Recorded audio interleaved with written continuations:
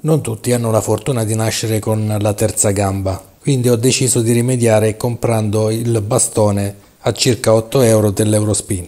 Ergonomico, estensibile e leggero, potrebbe fare invidia a molti. Con un bastone in mano si sente subito una sensazione di potere, saggezza, sacralità, giustizia.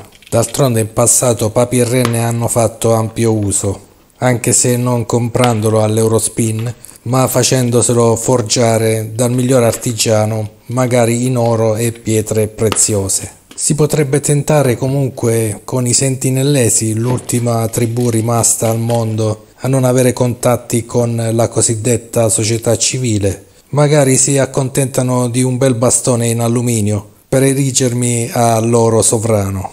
Nel frattempo mi accontento di usarlo per farmi cedere il posto all'autobus, per saltare la fila alle poste, per farmi portare le buste della spesa e perché no, per farmi accompagnare alla più vicina sala slot. Per verificare la bontà del prodotto ho comunque eseguito dei piccoli test, utili anche nella vita quotidiana, come ad esempio impilare 2 cassette d'acqua, schiacciare delle arachidi, scacciare il gatto, chiudere un'anta e schiacciare una bottiglia di plastica per un perfetto riciclaggio. Declino ogni responsabilità per eventuali danni a persone, animali e cose eventualmente occorsi a chi volesse imitare la procedura illustrata nel video che ha scopo di puro intrattenimento.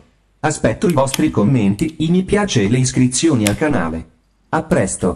Grazie per la visione. Ciao.